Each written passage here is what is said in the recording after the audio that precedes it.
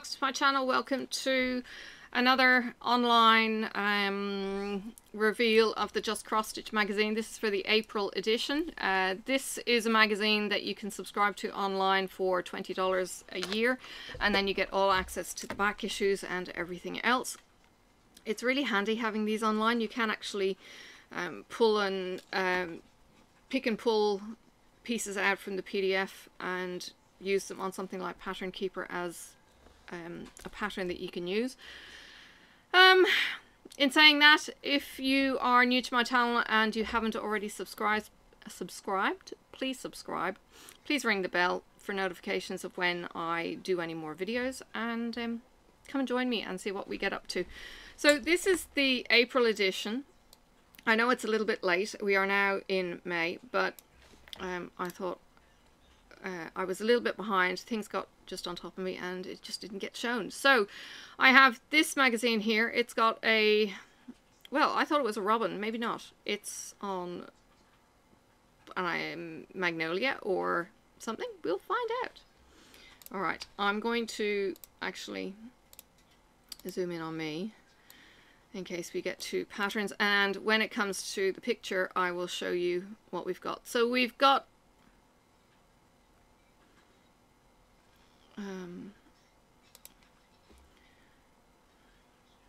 goodness, I clicked on something that I shouldn't have. Okay. We have a sampler. We have the signs of spring, so that's the image that we're looking at for from that front page. Oh, we got Paddy's Day stuff. Cool. There's some bunnies. Okay, here's the first one. Ooh, this is nice.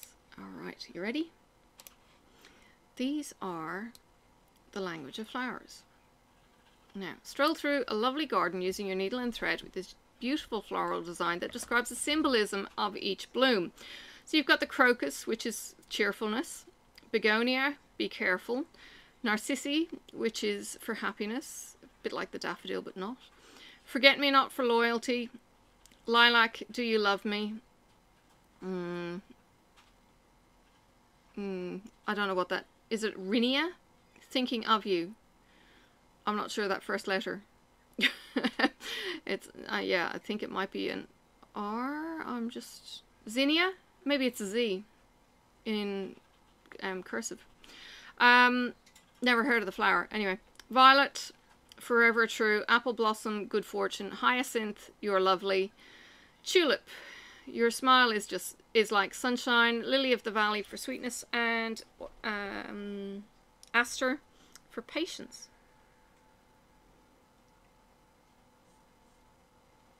This is a design by Natalia Luneva. Oops, wrong window. Hang on. I apologize.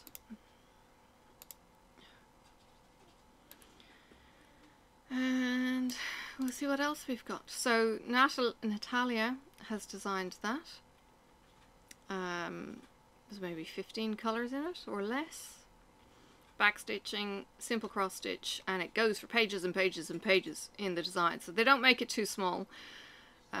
You could actually make it into like a bookmark. They're showing a picture at the bottom and it's literally just the bar of 3, and it actually works being that small. Or you could even have them individual and have it more like ornaments.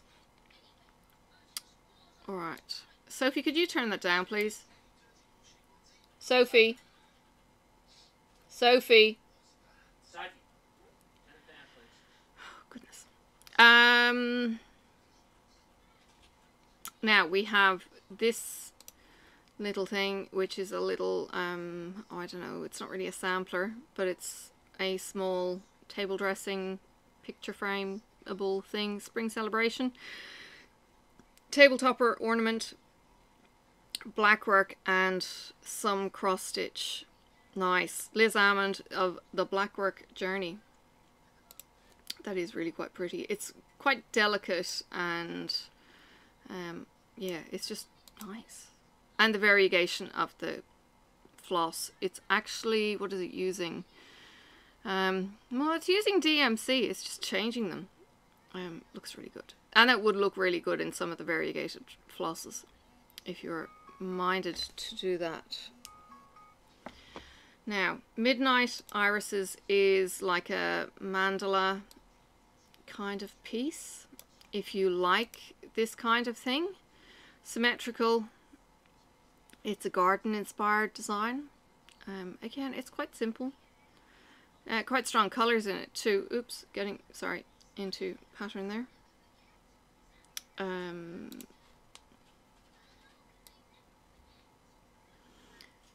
So yeah, nice and simple in its style. And it's designed by LaDonna Gosnell of LMG Creative Media. It's described as easy, and yeah, I would definitely say that it's fairly easy. It's a lot of straight lines. Ooh, this is pretty.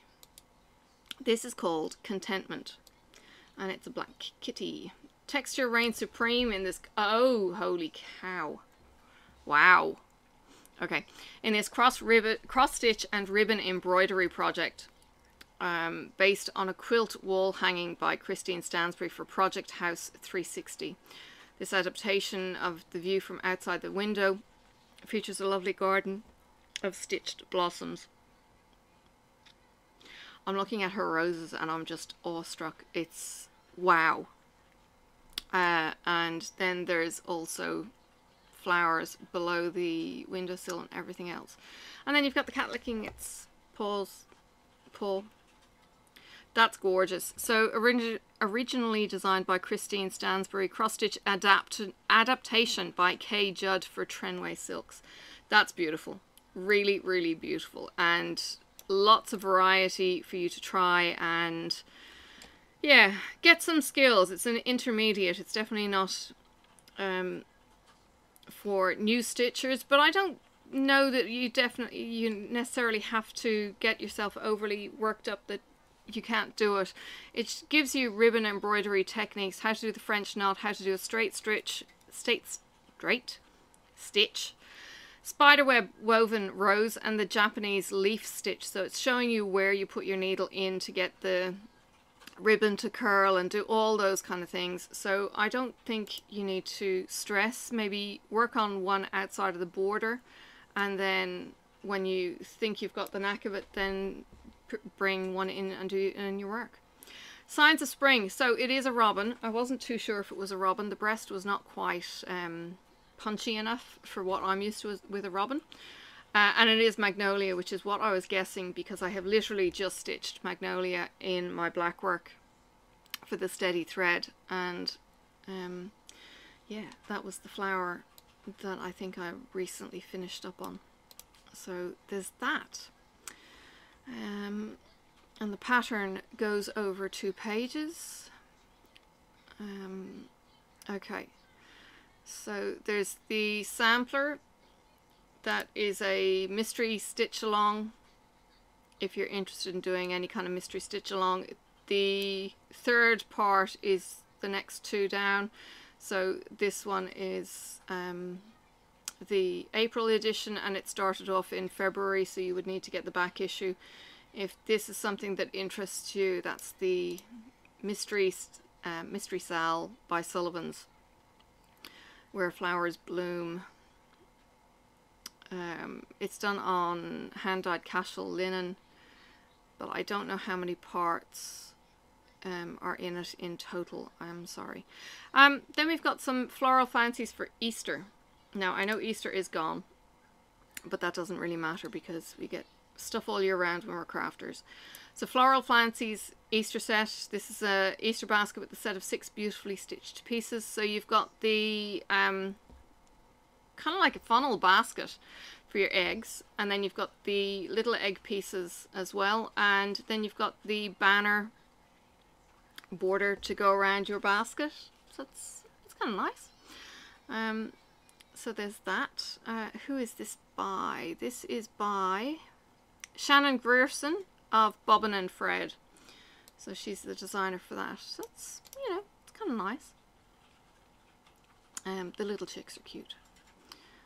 There's a chick with a shell over its head. Oh, it's all kinds of cute. Okay, and then you get 2 eggs. Okay, ooh, this is pretty. Wow, wait until you see this one. The colouring and depth in the wood is quite cool, and even in the stained glass. A little bit more thought went into this. It's not just flat colours for each of the sections, so they've variegated it. It's stained glass window, which is a budding trio of Easter lilies, stands in the foreground of the Easter cross in this design that will remind you of Easter's promise and power all year long. This is by Rhonda Norrie of Tangled Threads and Things. That's gorgeous. I think that's really, really cool. Like how the variegation is there. Ultimately, that is 7 5/8 by 5 3/4. If you want stitch height, it's 106 by 80. So not huge. You know, large photograph, and you've got a frame, and it's a really nice piece. And the lilies are stitched as well, but you've got that edging so that the whites kind of pop. Now we've got Easter Parade. Again, a little bit maybe oversimplified for my particular taste, but the variegation on the Easter is kind of cool. So it's Easter Parade. It's jaunty fun in your Easter celebrations. And that is by Nia Rind of Nia Cross Stitch. So there's a goose and there's a chicken and some eggs and a bunny. Just in case you were, you know, in any way confused about what Easter was about. Okay, now we've got a hare bunny. Well, it's a bunny, it's got short ears. That's how I was taught. No, hang on. Rabbits have longer ears than hares. Yeah. Hares have got longer ears? Okay. Either way, it's standing up. It's all kinds of weird. It's not quite Peter Rabbitish, but he's got a backpack. It has a backpack with a basket full of eggs. It's called Vintage Easter Bunny. And it's by Elizabeth Spurlock, and Saving Grace's Fine Needle Arts is where she hails from. So there is that little sampler. So a lot of tent stitching on the background and cross stitch on the front. So tent stitch, if you're not already aware, is basically half a cross stitch. So it's the first, or it's the second half. Well, let me see. No, interesting. I'm going to take you back to the picture. They haven't done it like I expect tent stitch to be. Tent stitch is usually where you'd normally do your second leg for cross stitch, but they haven't done that in this one. They've actually done the first cross, which means that your cross stitch lies differently, which means that the bunny and the basket are actually jumping forward from the background, if that, so it's kind of giving that 3D effect. Maybe, in fact, if you were to do the sky in the, well, it actually looks like cross stitch there. Maybe it's tent. I'll go down a bit and have a look. If you were to do the sky, say, in the other direction, it would give it more of a 3D effect. Now, what does it suggest they do? It's 5 by 3, the size of this. Yeah, it just says work half cross stitch, so it's 2 over 1, or 2 strands, and just do the first half. Okay. Alice in the Alice Weatherall 1832 sampler is exploring Alice's world. That's the Sampler Sleuth article, and it's showing Alice's sampler. You know, this is the kind of thing that I was expecting the school kid to maybe have come up with. That's really, really hard to read. No. And it's not even readable. Not, well, okay. It's Old English, so it's harder to read anyway because they spell and do things differently. Okay, if you like samplers. But if you want to know the history about this, then yes, absolutely. It's saying here that the dark red orange is indicative of divine love, charity, life, war, and martyrdom, and the purple hues may represent royalty and justice. Okie dokie. And, oh, here you go. Somebody has then reworked it, and now it can be read. So there's the modern sampler, and here's the old sampler. So there's the old one, and it's ripped and everything else. And here it is being reworked. How crisp it is when it's redone. Seekest thou for joys untainted to adorn thy youthful prime, make thyself with God acquainted, render all thou hast to him. Okay. Okay. So there you go. 1832. Oops. Grabbed the wrong thing again. It's actually preserved quite well. I'm a little bit impressed by that. Doesn't say how old she was. The article might say it within. That's by Deborah Fassino from Historic Handwork. So she has reworked all of that, which is really cool to have that heritage passed on if that's the kind of thing that interests you. Now, this is something very different. I don't know where I could get one of these crafty items, but it's a little metal pail. It's got the kind of pin cushion type, maybe top, but you've got the borders, the catch around the button, all of that kind of heritage style funkiness. This is by Janet Bryant Groves of Crafty Cat Design. So very, very cool. Spring Pretties is what that section is called. But it's showing the top of the pail, shows you how to stick it down inside the pail, and you could use it for anything, orts, whatever. Now there's some Paddy's Day stuff here. It's green. Oops, I didn't mean to do that. I meant to slide. Okay, look at that. Green. And a little needle case has the insidey bits. That's all kinds of cute. Some Paddy's needle set. It's Biscornu. It's by Kim Beamish. So if you like your Biscornu sets and your pin cushion sets or your needle holder sets, that's cool. It's intermediate, so you're going to be doing black work, cross stitch, quarter stitches. There's some fractionals in there as well. Alright, another ad for the proper stitch and an Irish blessing. Okay, let's see what they've got for the Irish blessing. Let's see if this is for real or not. Okay, twisted Celtic inspired bands. Yes, very Celtic. Perfect for any home. Personalize the color palette to match your decor or leave it as is to bring a bit of Irish luck to your home. Pfft.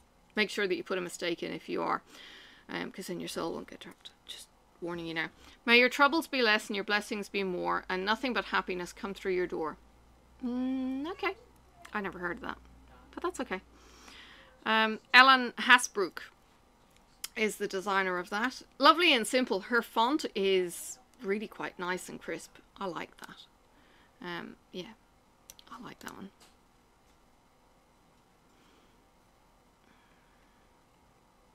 It's on an A4 page.